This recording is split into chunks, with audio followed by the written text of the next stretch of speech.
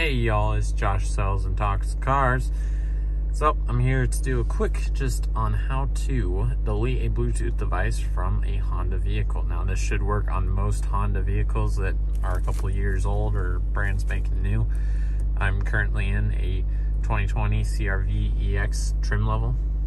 Actually it's an EXL, an EXL trim level. So the first step is to go to settings. Then you're gonna go up to phone. Once at phone, you'll go to Bluetooth device list. Then you'll click on your phone. Then you'll go down here, delete, yes.